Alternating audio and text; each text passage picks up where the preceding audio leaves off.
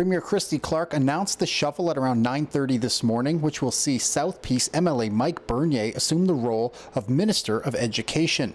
Bernier will take over for Peter Fassbender, who's been in the position since June of 2013, and says he admires what the previous minister has done and can't wait to get started on this new opportunity. Quite an exciting day, obviously, and quite an honor to get a call from the Premier asking me to take over as Minister of Education.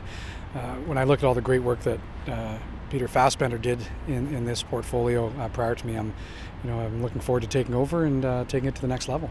Fassbender remains in the cabinet, although with different responsibilities, now taking on the role of Minister of Community, Sport and Cultural Development, as well as Minister responsible for TransLink.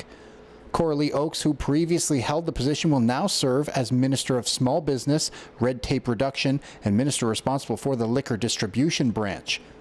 And Nomi Yamamoto will become Minister of State of Emergency Preparedness, which will now fall under the Ministry of Transportation and Infrastructure.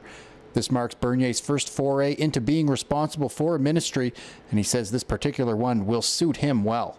You know, having 5 kids myself, going through the education system, it's something that I've been around. It's near and dear to me in so many ways. So being able to be put in a position now to actually make some positive change, to work with teachers, work with families, I'm really looking forward to this. And Bernier adds that he believes his new responsibilities will bode well for our community.